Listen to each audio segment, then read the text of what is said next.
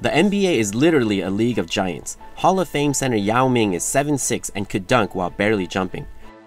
Shawn Bradley was the second pick of the loaded 1993 draft despite not having a discernible basketball skill, mostly because dude is 7'6". And the NBA's tallest active player, Boban Marjanovic, is 7'3" and makes other NBA centers look like Danny DeVito standing next to Arnold in the movie Twins.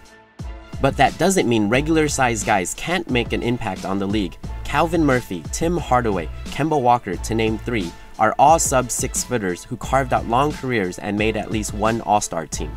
Nate Robinson won 3 NBA dunk contests despite standing only 5'9".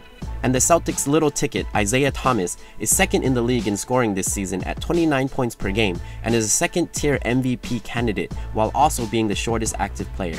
There have been plenty of basketball players who've been able to overcome their height disadvantage to excel in the league, but no one's career was more improbable or impressive than that of Tyrone Muggsy Bogues. Bogues is the shortest player in NBA history at only 5 feet 3 inches tall, which would make him a full 2 inches shorter than the second shortest player ever, Earl Boykins. With the average player height at 6'7", he was regularly facing almost a 1.5 foot height disadvantage. For perspective, Bogues is shorter than Tom Cruise, Justin Bieber, and the average family-sized refrigerator. Despite this, Muggsy enjoyed a standout prep career at Dunbar High School and was named MVP of his team while running alongside 3 other future NBA players.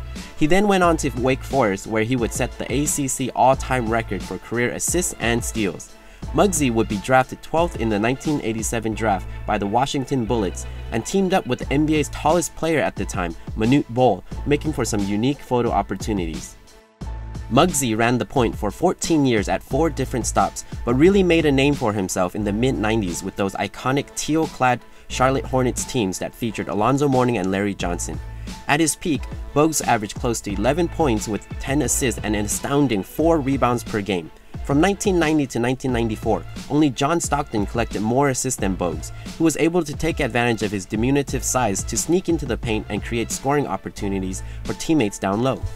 Unlike most shorter guards today who rely on a 3-point stroke to stay on the court, Bogues didn't have an efficient long ball in his arsenal, averaging less than half a 3-point attempt per game while connecting on only 26% of them.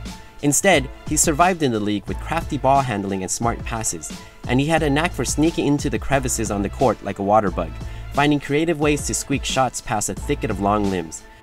Defensively, Muggsy was a pest, like a mosquito buzzing around while you're trying to sleep, able to steal the ball away from guys who would lose sight of the flighty guard. Muggsy never made an All-Star team and only appeared in 5 playoff runs during his career, but he was an NBA star nonetheless. He starred in his own soda commercial and even made a cameo in the iconic Michael Jordan film Space Jam. He was a fan favorite, especially with kids who were able to relate to the only NBA player that they could see eye to eye with. And consider the fact that you know his name, even though he played for mostly average teams and has been retired for over 15 years. When he hung them up in 2001, Muggsy had amassed 6,858 points and 6,726 assists, good for 20th all-time, ahead of point guards like Kevin Johnson, Baron Davis, and Tony Parker. Bogues didn't have a Hall of Fame career on the court, but the fact that he had a career at all proves that in the NBA, while size matters, it's but a small part of the game. I really never thought about my height. Other people see me as 5'3". I just see myself as a person and not really any height. I just play my game and just play the best way I know how.